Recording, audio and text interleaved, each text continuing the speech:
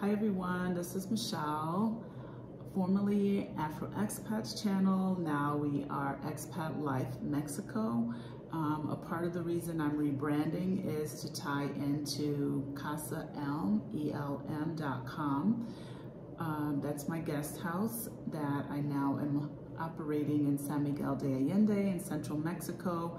It's been a while since I've been here. Now I'm back on the bandwagon, trying to bring you more improved and better information about life in San Miguel de Allende, which is located in central Mexico. I love living here, been here since 2018, and we're trying our best to just kind of tighten what we're offering.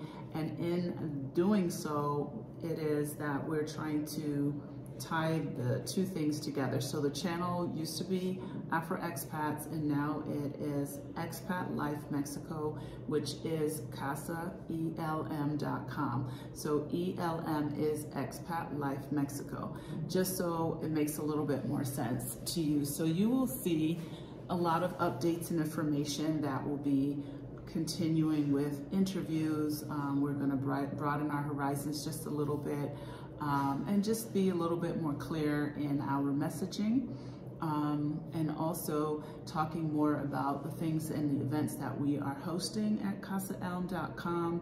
And you'll also be able to find us at expatlifemexico.com. So those two will work together. So in saying all of that, I'm going to first say, if you have not subscribed to my channel, please do so below. There's a lot of really important information, and I am also interviewing a lot of cool people that live in Mexico, people possibly who want to come to Mexico, people that are staying at my guest house, about their experience in San Miguel de Allende. Today I decided to go ahead and get back on the bandwagon by interviewing my son. I've had several people ask me to do more interviews with males, and one of the suggestions from the comments from the audience was to do it with my son, which I think is a great idea. You know, we've been here for 4 years, and this whole journey has been really amazing, and we're just trying to continue to grow while we live here. It's been really amazing for me as a parent to see him thriving in this country. So we're gonna do the best interview that we can, right, little man? We're gonna mix it up a little bit with some English and Spanish, right?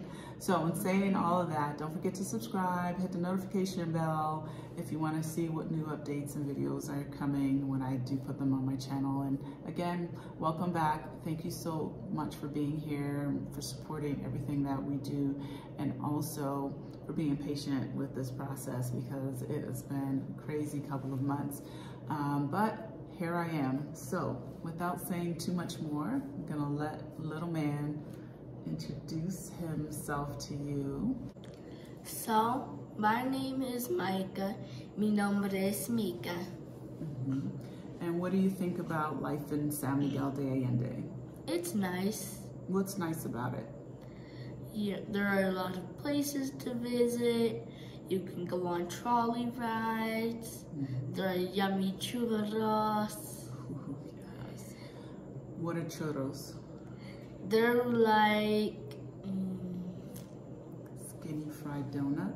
Skinny fried donut, but like if they're star shaped but going longer.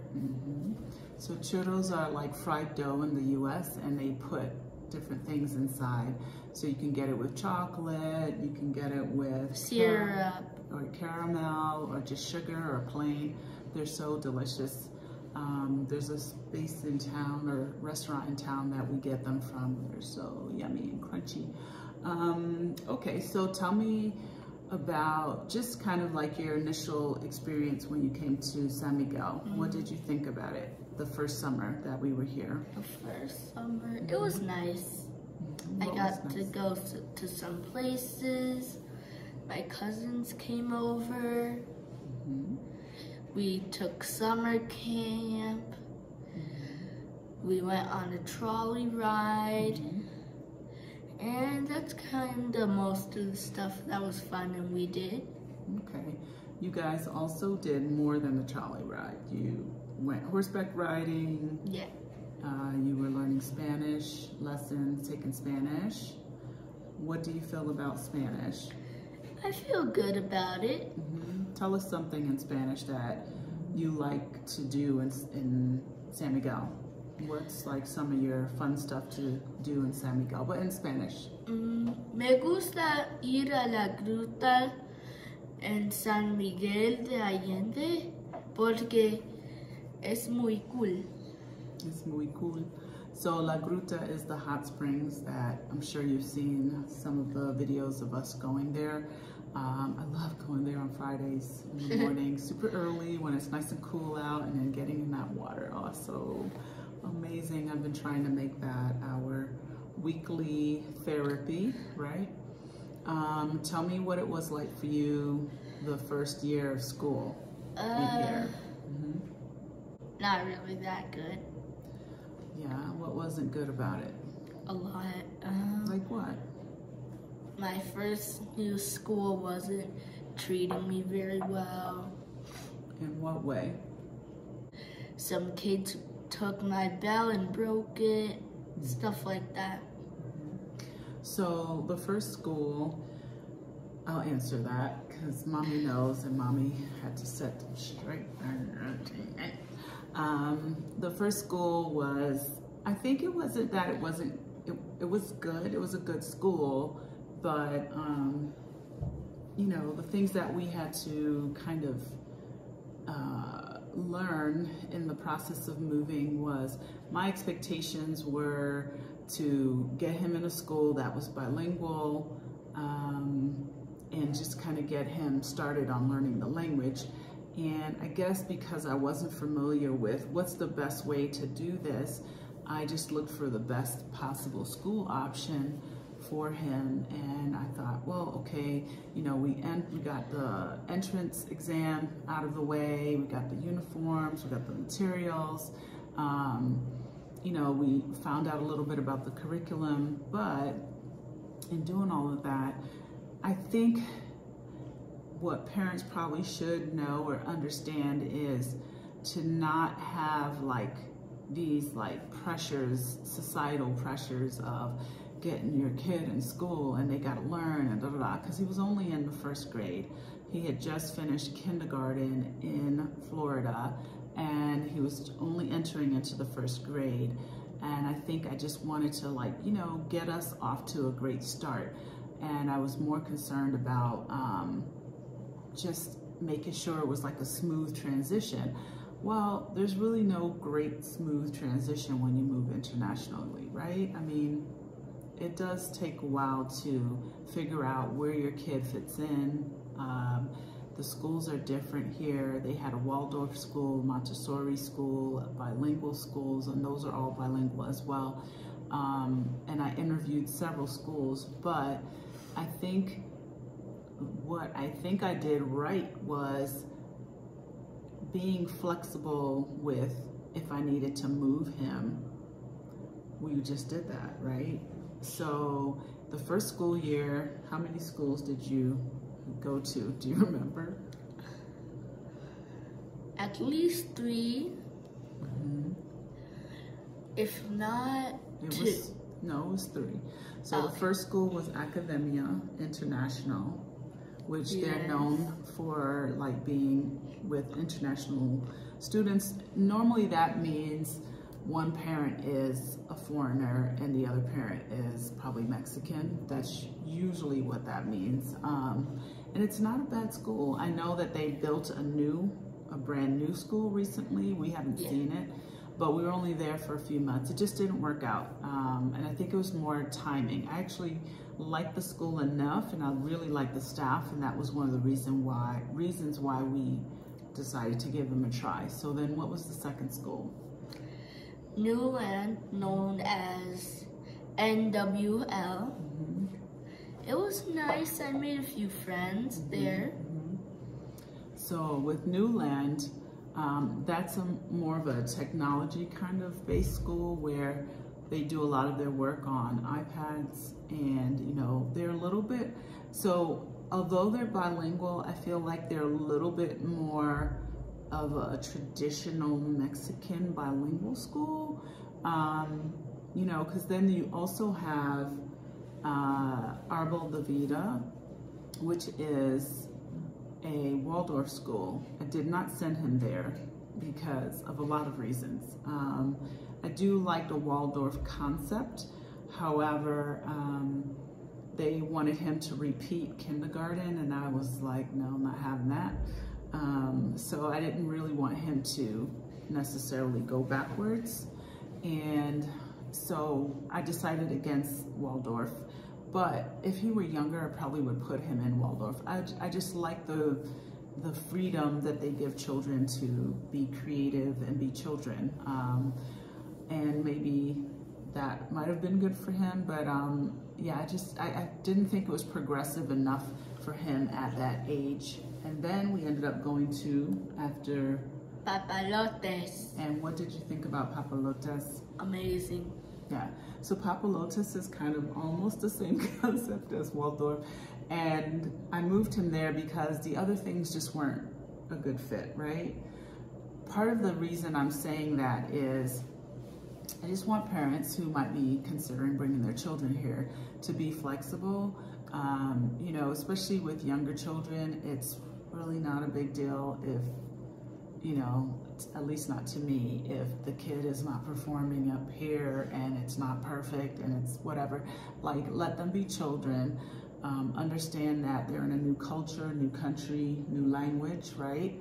And that's challenging. And also trying to fit in. Just imagine, like, you know, being the new kid on the block at that young age and not being able to communicate and feeling, you know, probably a little bit vulnerable. Like, what did you feel at Newland? I mean, Newland, you had some behavioral challenges there. What did you think about that?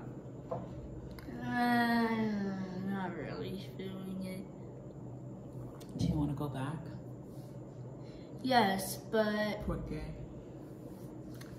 not in the way I was treated there. Yeah.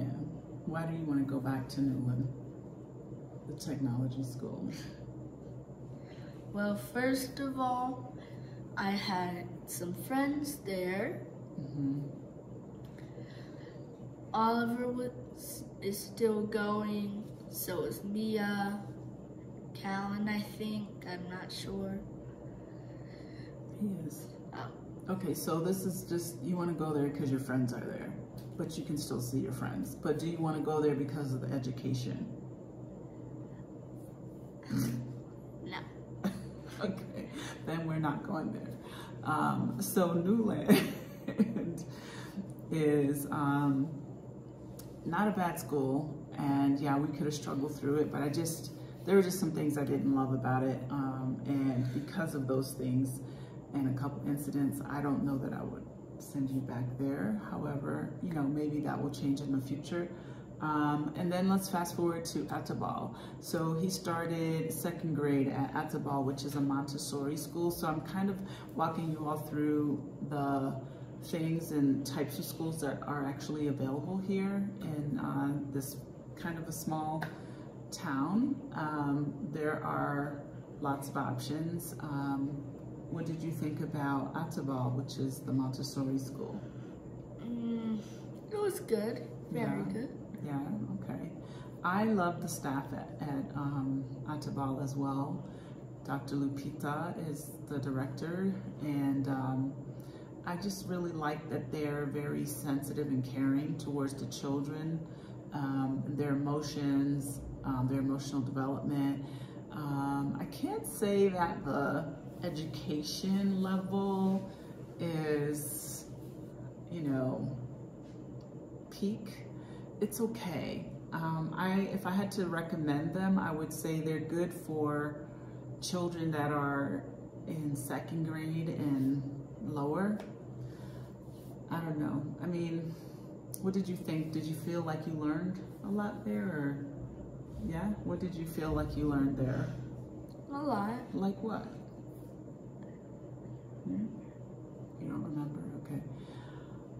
He didn't learn that much in my opinion, but if you felt in my opinion, I did learn much. Okay. So unfortunately, midway through the second grade was when COVID, swooped down and changed all of our lives. And they had to kind of scramble to be an online school, and that's not their style. I know that Newland, they were able to kind of adjust quickly to this new way of learning online because their technology school already had things in place where kids could work on their iPad. But with with Montessori school, Attabal, that was not the case. So it was a little difficult, right? I mean, all of us working from home with you, they went to having just 2-hour sessions per day. But then when, second grade rolled around, or second grade, third grade. So with third grade, they kind of stepped it up, right? And their program was 8 to 1. What did you think about the online learning? No, you didn't care for it? No. Neither did you. No, I did not. Thanks for being honest. Yes. No, I didn't care for it, but Zoom, right? Zoom. What did you think about Zooming? Not really feeling it. Yeah. Okay. Well, tell us what you're doing now. Like, how do you feel about what you have now, which is actually no school?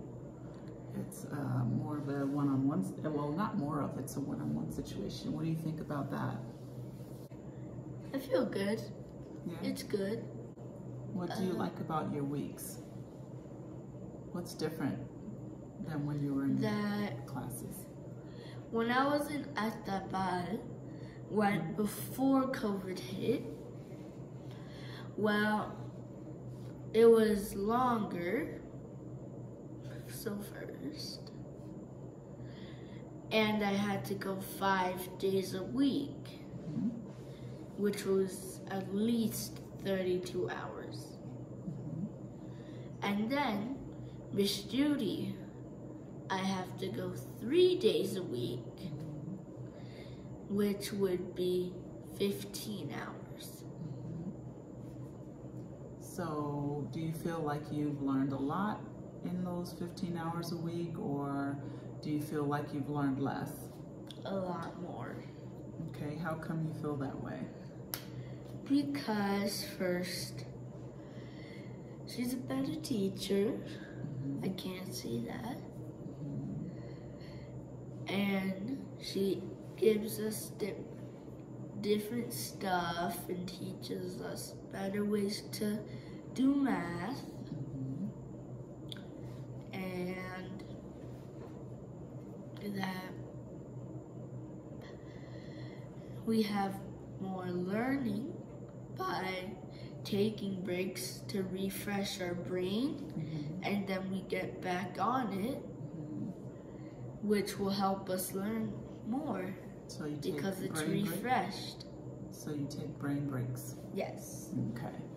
Now, so why we got Miss Judy was because he wasn't learning online, and I think in this whole process I've realized Micah's style is obviously, a lot of our style probably would be better learning one-on-one, especially younger children, because then the teacher can kind of adapt how she teaches to how that child absorbs the information. And I just feel like I've grown as a parent, because when I came here, like I said earlier, I was so, on like this kind of what I expected the routine to be for him to get this education base.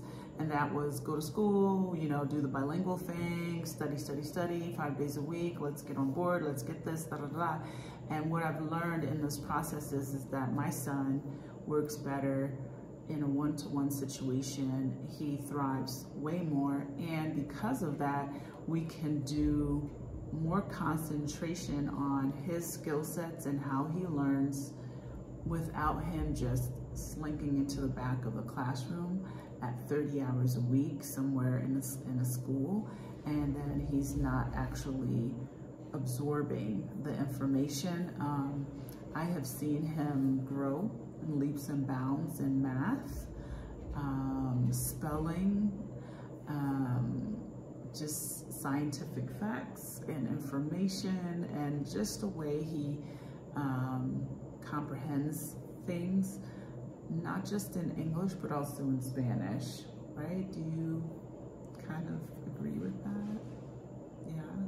What do you feel has been your biggest improvement being with Miss Judy? And then I'll talk a little bit more about how that came about. Math. Yeah. Yeah, when he got to her, she did a 3rd grade math assessment, which was halfway through the 3rd grade year. And he really did not. This was a Texas math assessment, or a 3rd grade assessment test, and it was mostly focused on math, and he did not do great. But within about 6 months, you came out pretty shiny, right? You came out like a Buddha, shiny, shiny. So yeah, and saying that, how we came about this, I just realized he was not learning that much on the Zoom, which I'm sure millions of parents can attest to the same experiences with their children working online. One thing I can say about Mexico that I've learned in terms of education is to kick back a little bit. I've met so many parents that do different things, and their kids are just incredibly talented and creative because we're not trying to shove them in the box, you know. This might sound a little free-spirited and hippie-ish or something like that, but what I definitely learned was to just kick back a little bit, that it's okay to restructure things that work for your child, and it's also available to us, right? I mean, he has Miss Judy 3 days a week for 15 hours. He has a Spanish teacher, which he's been with for, how many years have you been with? 3 years. And what's her name? Miss Martha. Yes. So Miss Martha has been very instrumental in Micah learning Spanish. And now what is your other teacher, your 3rd teacher? Marcy. And what do you feel about robotics? Good. Yeah, what I know, but I'm glad you feel good. Tell us some details about the things you get to learn in robotics. I get to code robots, enter robotic competitions. Let's see what else. I get to build very cool robots. And I get to work with my teammate, Otis. That's right. So in your very first competition, how did you do in that? Or how did both of you do? Good. You came in 2nd place in their category for the very first one that they did, their robotics competition. Everything was really a success. And what did you guys create? Otis created a windmill, and I created a robot that moves trees instead of cuts them down. And what was the purpose of that? So you could make houses without cutting down thousands of trees. So land developers can move trees to somewhere else, right? That was the idea. Or that was the concept. Right, exactly. So back to the education piece. So in being here, we've learned that we can pretty much, you know, put things together. There are lots of school options. I think the key thing for parents to think about is how does your child learn and how adaptable are they?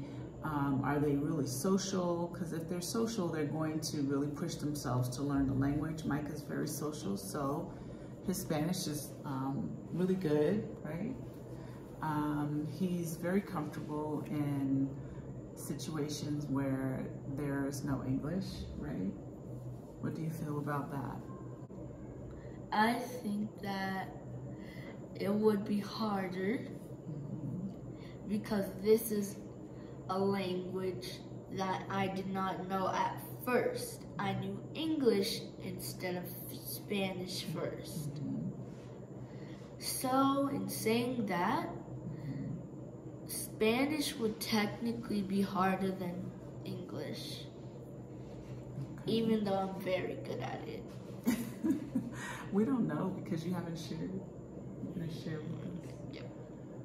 Tell us where your favorite place is to go and visit, but in Mexico. Spanish. Anywhere. Zihuatanejo. I know, but in Spanish. Zihuatanejo is in Spanish. No, but a full sentence, not one word. Me gusta ir a Zihuatanejo. Está en México y es un playa grandote. Grandote. Grandote es Giant. a giant what? Beach. So we went to Zihuatanejo last summer, which is the closest beach to San Miguel de Allende. It is about 4.5 hours, and I know I did a video, so you can try to find that somewhere in my video feed. So yeah, I mean, overall, as a parent in Mexico, I've actually really seen him grow quite a bit. I love that he's bilingual. Like, that's, to me, just such an accomplishment. You know, I don't know how you feel about it, because, you know, this is not our norm. You know what I mean? It's not our norm for our kids to know it or have another language that they're comfortable with. So what do you think your next language will be that you're gonna learn? Francés. Francés. Bonjour. Bonjour. Okay. Okay.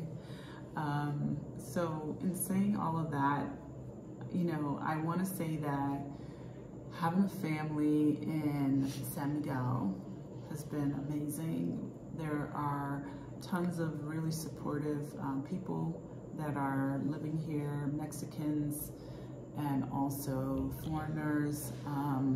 I get asked a lot of questions about things, and I don't always get to answer everything, but this is our experience, this is our life. We love it here. Last week you had an amazing weekend, right? Did we go to a party last week? I can't remember. Yes, we went to Kellen's house, right? Yeah, but it wasn't a party. No, it wasn't a party. I was invited to have wine. But the point is on Sunday, we were invited to have lunch with our dear friends, Naomi and Rolando, and you know, we hung out for the afternoon. The boys got a really fun, cool ride in a Porsche convertible. So ever since then, Micah's been all about cars. Actually, I was out about cars before that. No, you weren't. No, I was. You never really talked about cars that much. Fine. No, he's all about cars. He's like, what would your top 3 car choices be? Jeep Wrangler, Jeep Wrangler, Jeep Wrangler. No, it was just really sweet and endearing. My point is that there's a lot to do here. Families are amazing. People are supportive. You know, we've had a lot going on in our personal world, but we are living it. We are grateful. Yes, I love that, you know, Micah's able to be here. Living in the United States really had me on edge as a parent. You know, it's just been an amazing ride. So I'm really grateful for that. And I'm also grateful, like I said, for the affordability, for the choices that we have in terms of education, things to do, being able to experience multiple things, not just having, you know, we can only do this because our budget is this much. And, you know, in the United States, the reality is a lot of parents would love to expand their children's horizons and do more things, but it's not always affordable or accessible to them depending on where they live and their economic status. So here I just feel like it affords us a little bit more. You know, we can stretch ourselves a little bit more. If I want to send him to robotics class, I can. If Taekwondo, I can. Music lessons, I can. It just makes it more accessible. Private school, I can. Tutor, I can. Again, all of these things add up, but the point is that you can customize your life a little bit more so that it's more beneficial to you. And so as a parent, you know, I encourage you, if you want to exit the United States or Canada, you know, I'm Canadian, so I can say that. If you want to exit, Mexico's not a bad choice, you know. Don't listen to the hype. It's been really amazing. I'm gonna make a whole separate video about all the amazing women, mostly, that have been coming here to experience Casa and also experiencing San Miguel de Allende. So, in saying all of that, what else do you want to share? Nothing? Oh, okay, no problem. Is there something that you want to ask me? No, I'm all set. I think we got it covered. So I just want to say thank you, because he's a little shy sometimes. He doesn't always know what to say on cue, like mommy. But this kid's amazing. I love him so much. He's getting so big. Look at that 10-year-old face. And yeah, it's been really, really good. Okay, we're gonna mess up the audio, okay? So it's been a really good 4 years, an amazing journey. I'm super grateful that we are able to be here in this country. I see a lot of moms here with their children, and I just, you know, I clap and hats off to you all. And even people who are here as, you know, someone who is locally from Mexico and a foreign parent that they, you know, choose to be in Mexico. Again, this is not a knock to the United States. It's just, I feel like this expands the life and world of a child in so many ways. And I just want people to not continue believing the hype that this place is horrible and it's so bad to be in Mexico. Like, you guys, seriously, you have no idea, unless you get on a plane or you get in your car and you drive here, how amazing this country is. And so I just say thank you to the Mexicans for receiving us and to continue to receive us as people of color, bodies of color. Thank you for allowing us into your space. Thank you for being curious about us as brown people that also fit in with other brown people with different roots.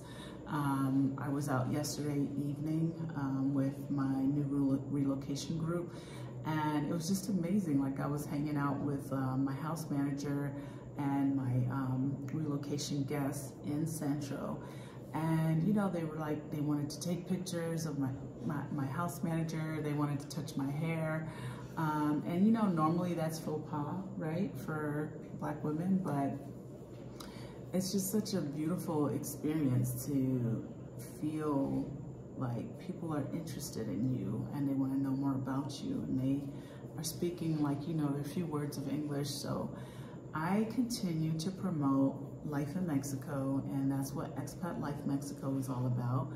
Thank you again for being here. If you have not subscribed to my channel, please do so below. Any closing comments from my little man?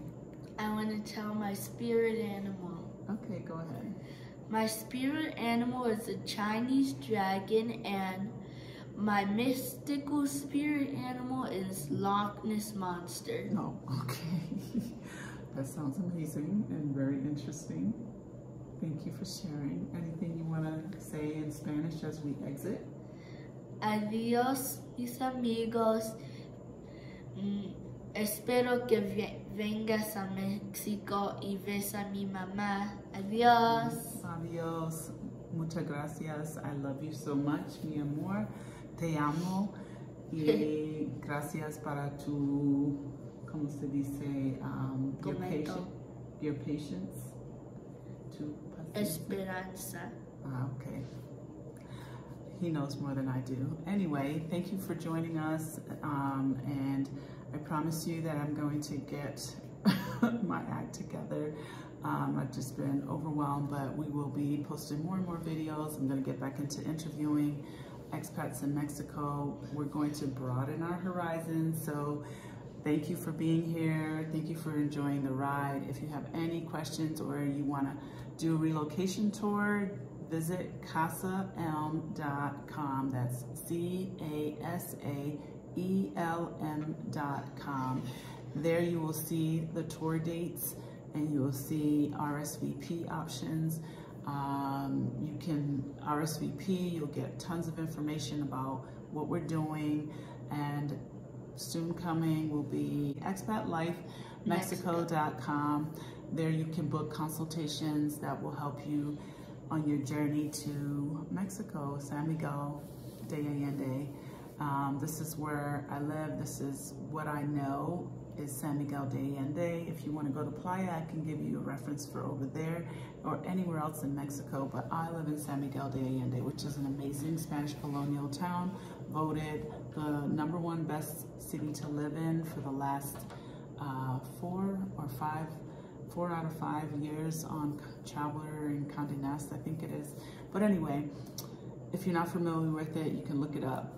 We're doing great things here. So thanks for joining us, and we will see you again soon. Peace. Bye. My name's Micah. That's right. Bye, Micah.